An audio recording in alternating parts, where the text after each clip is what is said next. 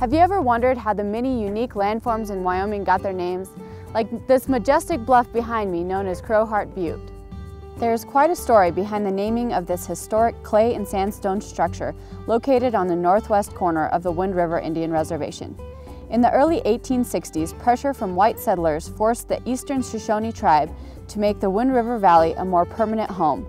But also during this time, the Crow Indians, led by Chief Big Robber, were also vying for a share of this valley's rich natural resources.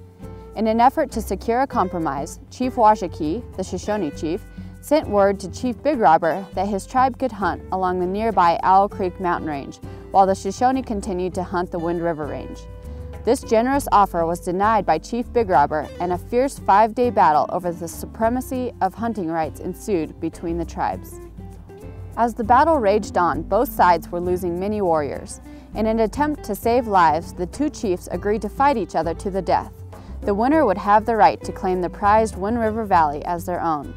In the end, after a hard-fought battle, Chief Washakie prevailed over Chief Big Robber and emerged from the battlefield with the Crow chief's heart on his lance.